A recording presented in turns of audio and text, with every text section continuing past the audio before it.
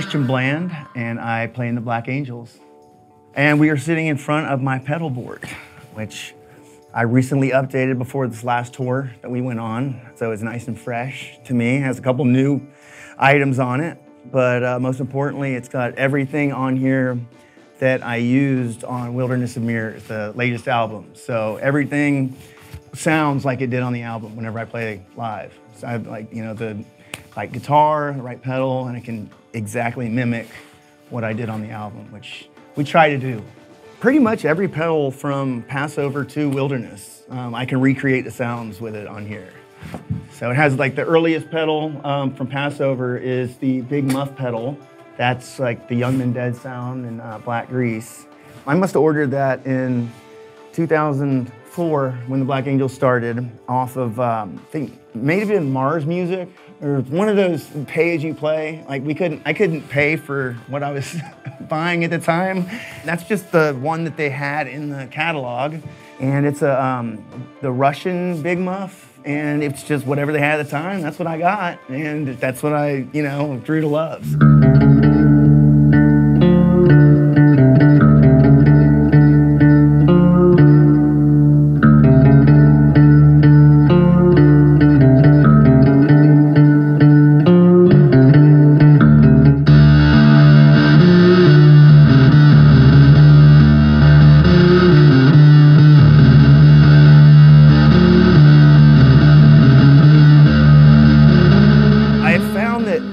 I only like using that pedal with my Rickenbacker. With this and the Twin. The Rickenbacker, that, and the Twin is the sound combo that I love. If I use like a Fender, Jaguar or something with that, I don't like it. It sounds too like modern to me or something. But I like to have a wide array of a thick, which would be like the Big Muff, thinner, so like a solo or something to cut through everything.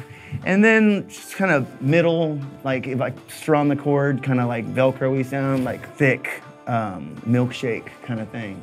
And the reason why I like the Twin so much is because it's so clean, and these shine like their true sound. This doesn't color it that much.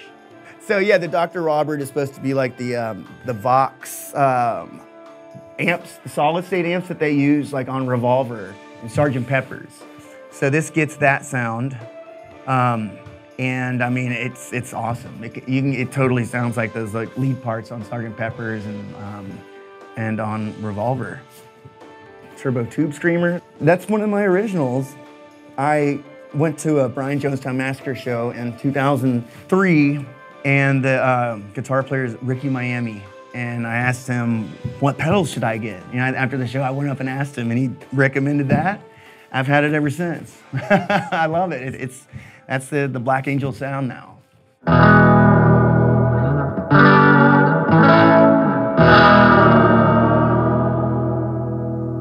Pretty nice. Tube Screamer.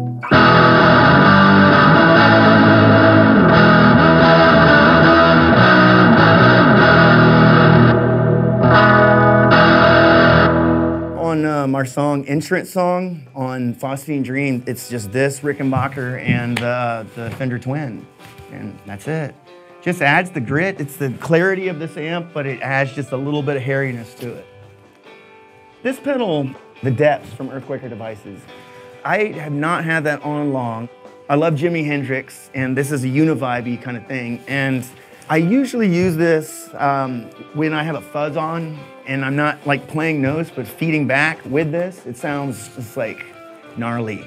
It's kind of an in-between song when I'm letting feedback go and we're transitioning into another song, or at the end of a set, I just turn it on and then our sound guy like can pump it while it's feeding back. The Boonar, so I love the Echo Rec, and this is the smallest Echo Rec reproduction. Like, in order to fit all the pedals that are on here, I have another Echo Rec called an Echo Sex T7E2 that is the closest I have to a real Echo Rec, but it takes up way too much real estate. And this sounds pretty much just like it, and it's so much smaller. So that's why I have that on there. 5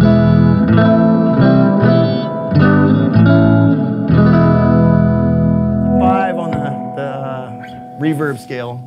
Well, here's a 10.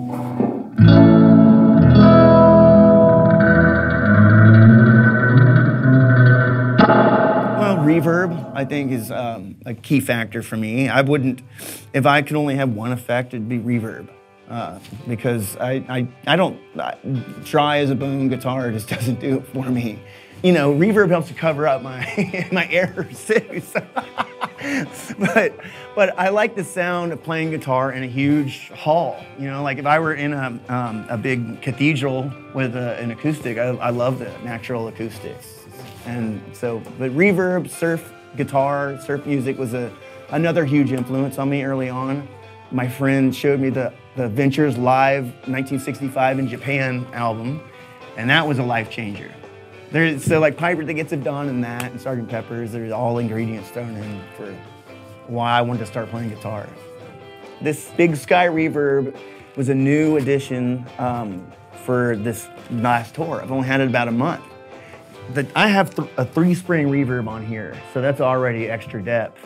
And this adds like, I mean, that's like 100,000 leagues under the sea. But I like the plate reverb setting and the hall added with this just makes it.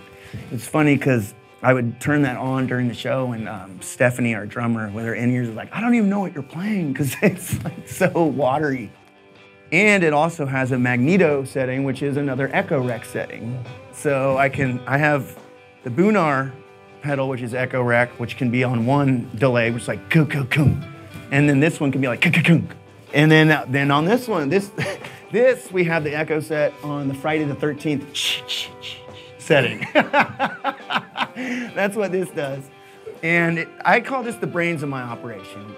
In fact, tomorrow we're going to Mexico. This is my one carry-on. It makes the twin that I'll be renting down there into magic, more like my own. You know, it's got a preamp in it, so it just makes it like thicker and kind of like spongier or something. I can really tell when I just plug straight into the twin and I don't have that, I feel naked. It's like it's not doing what I'm used to it doing. So that's a crucial element to everything that I have going on.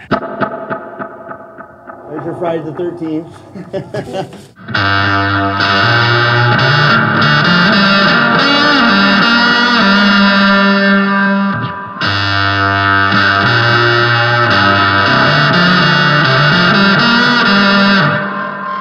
Makes it 3D is what it does.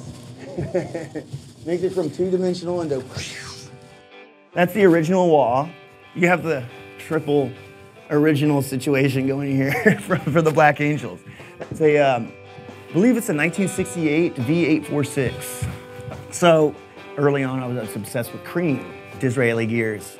And so, you know, I had to get like the late 60s wah, and that sounds just like Disraeli gears, like a Tales of Brave Ulysses. Wow, wow, wow.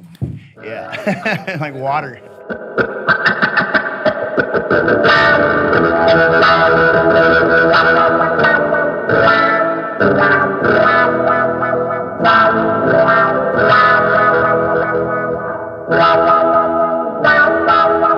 This one, it's like it doesn't even stay in position anymore. It's so old, it's just always down. But you know, I mean, it's another thing I've just gotten used to. I love how it sounds. Hopefully it never breaks and it can always be fixed. This is my Rickenbacker 345. So I originally had an SG that I bought back in 2001. That was the first expensive guitar that I bought. I had that all the way moving to Austin, and I moved to Austin in 2002. Alex and I got back together. Alex, the lead singer of the Black Angels. Left my gear at his house one night. Somebody broke in and they stole the SG. And the very next day I got on eBay and bought this. Being obsessed with the Beatles, this just happened to be up on eBay at that point. When I got it, so I bought this in 2002, and on the bottom it says 2001. So I just always figured it was probably from 2001, but inside here it smells like an old attic. So things didn't add up. And I was like, I guess it just smells old, but it's from 2001. Eventually I found out that that is the serial number, and about 15 years into having it, I went online, typed it in, and found this from 1978. There you go. Not bad, huh? I bought it for $1,200 bucks. So that's a pretty good deal in 2001 for a for a 1978 345 Rickenbacker. This is the 330 shape. A 340 is 3 pickups, and 345 means that it used to have a whammy, which it no longer has anymore. But no worries with that, because with the super shifter pedal, I have a whammy.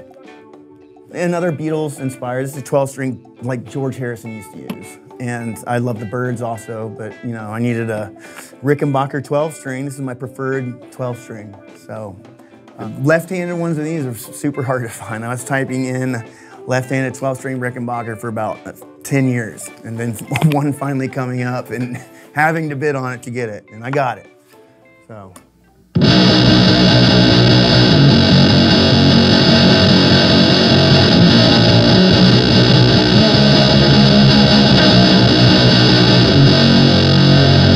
And then this is extra nice when you put on the Dr. Robert with it.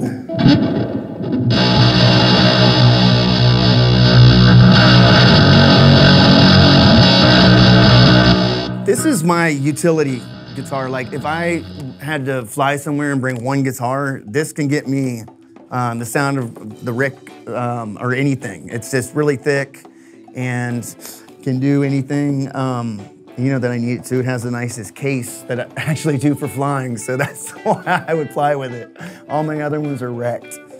Fender owns Gretsch now. We have a good relationship with Fender, Michael Schultz, and he hooked me up with this guitar for free. So I've had this almost 10 years. Thank you, Michael, by the way. And it's become one of my main guitars.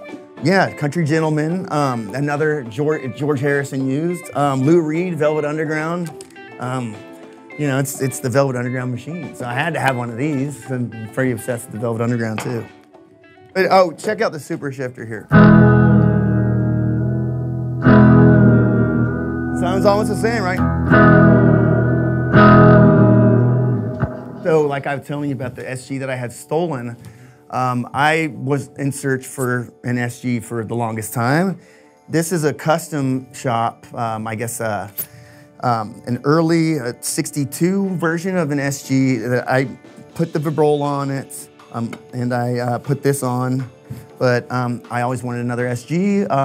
It's the Robbie Krieger, the Doors. The Doors were a huge influence, and Cream. So found this, and I think it's a beautiful guitar. It just looks beautiful. The color is amazing. And it's definitely my loudest with these humbuckers. Whenever I play it, I have to turn down the amp because it's just beyond.